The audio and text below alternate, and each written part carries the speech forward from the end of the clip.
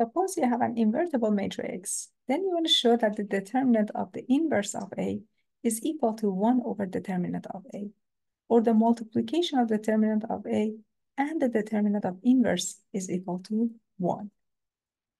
Let us begin.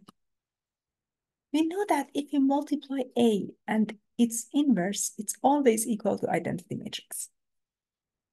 So since left-hand side and right-hand side are equal to each other, you can take the determinant of both sides and the determinant must be equal as well.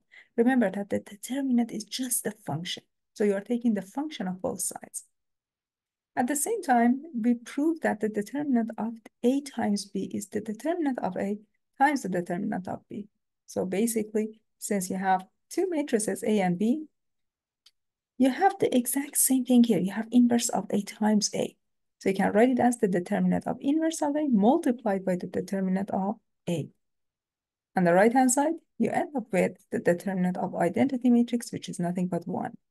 Now you're going to divide everything by determinant of A, and then cancel out the determinant of A, which is a common factor. So you end up having the determinant of inverse of A as 1 over determinant of